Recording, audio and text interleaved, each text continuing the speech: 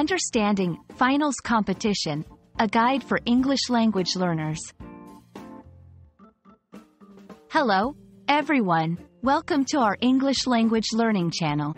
Today, we're going to dive into the meaning and use of the phrase, finals competition. This is a common term you might hear in various contexts, especially in academic and sporting events. So, if you're ready, let's get started.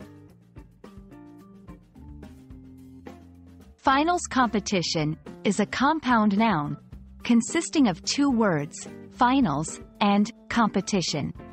Let's break it down. Finals refers to the last and most important part of a series of events, such as exams in a school or matches in a sports tournament. Competition signifies a contest or an event where individuals or teams compete against each other. When we put these two words together, finals competition refers to a contest or series of events where the final phase is a competitive one. To better understand finals competition, let's look at some examples. 1. Academic context. The students are preparing for their finals competition in the math league. 2. Here, finals competition refers to the last and most crucial round of a math contest.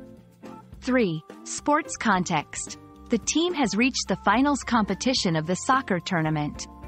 4. In this case, it's about reaching the final match or series of matches in a soccer tournament.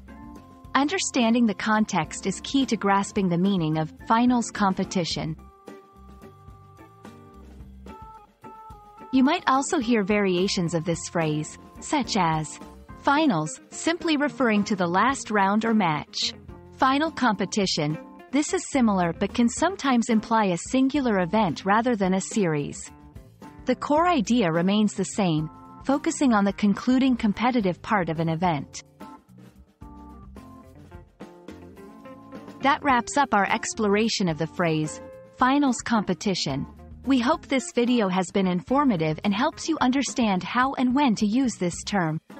If you have any questions or suggestions for future videos, feel free to leave a comment below. Until next time, keep learning and stay curious.